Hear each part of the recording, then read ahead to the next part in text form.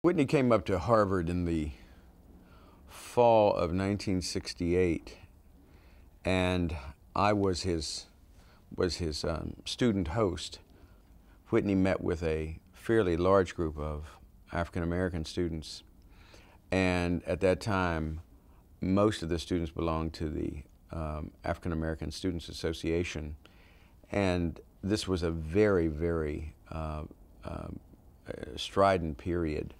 And what struck me about Whitney was that he was immediately disarming with the students by the way in which he basically talked to them about the struggle for equality and civil rights that had preceded everything that was going on today.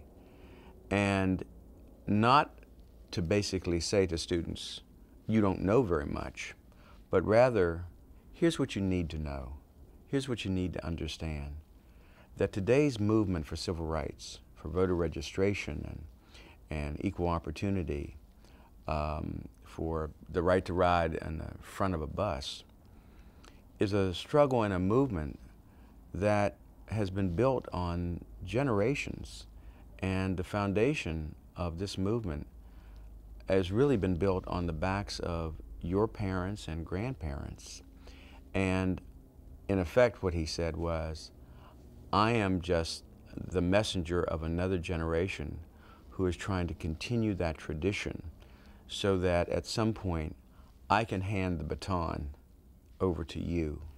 And in saying that, in laying the groundwork for a discussion in that way, he immediately became someone who, in reaching out to students and to help them understand that even though he was of a different generation, he had something very important to communicate to them.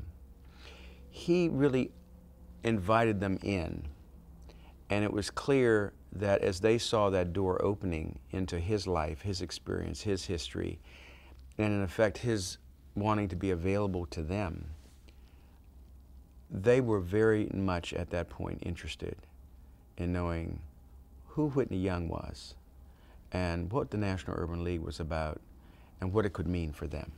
In those days, everybody was talking, everybody was yelling, everybody was screaming.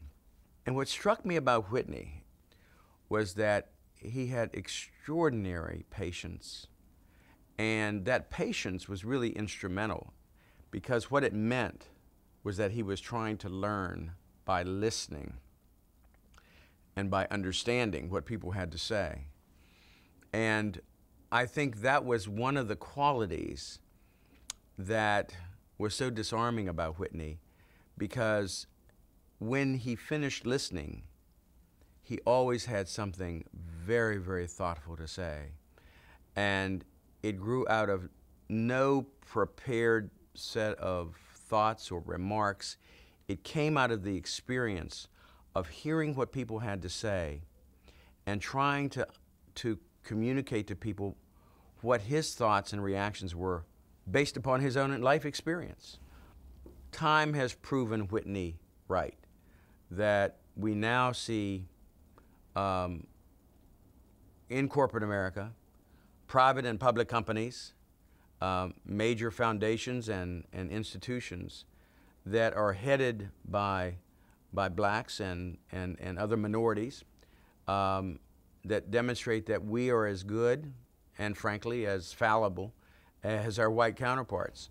When he first heard the expression, black is beautiful, and he kind of laughed. I remember he sort of chortled and said, well, whoever said black wasn't beautiful?